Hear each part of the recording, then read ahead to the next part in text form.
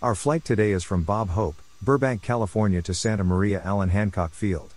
We will depart Burbank on Van Nuys 3 departure from runway 26, with vectors to Phenom. From there we will pick up Victor Airway 386 and fly to RZS, then to Cox, where we will receive vectors to runway 30, flying the GPS runway 30 area nav approach. Let's connect the GPU.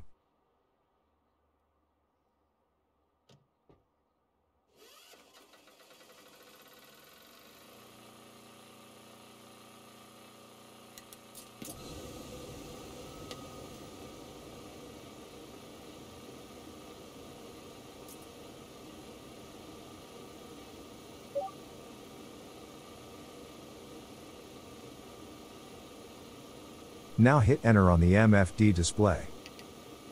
Press the flight plan button FPL, and we can see KBUR. Press the cursor to highlight it. Then press procedure. Select departure. Okay. Then hit enter. Scroll down and select VNY3, then enter.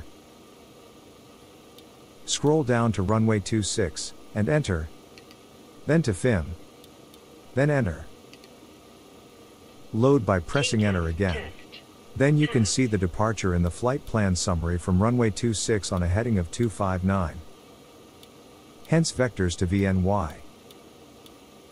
Then IPIHO to Swana, then Phenom.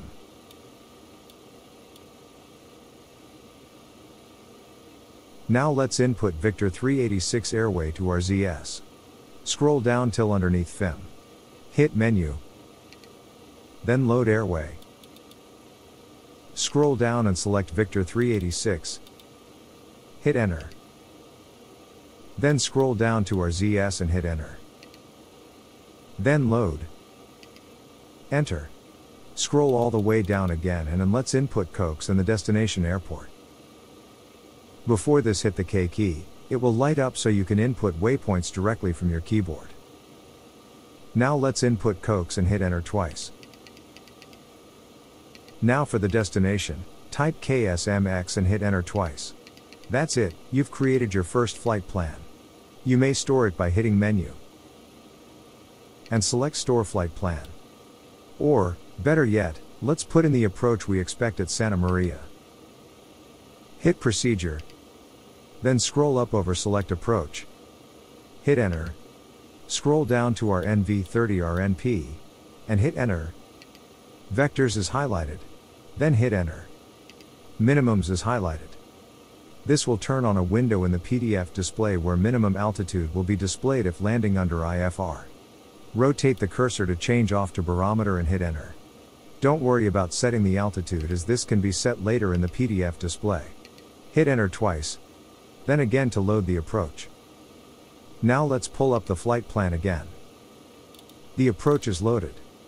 We won't fly to Elsis, as we will be flying vectors from Cox bypassing Elsis. So scroll up to Cox under altitude and input 2,500 feet and hit enter. This will enable the G1000 to calculate a descent rate from your cruise altitude. You may have noticed after your input to 2,500 feet the VNV profile will be calculated at Cox. Now scroll down all the way till the descent angle is minus 2.5 degrees. This can be changed by rotating the cursor dial.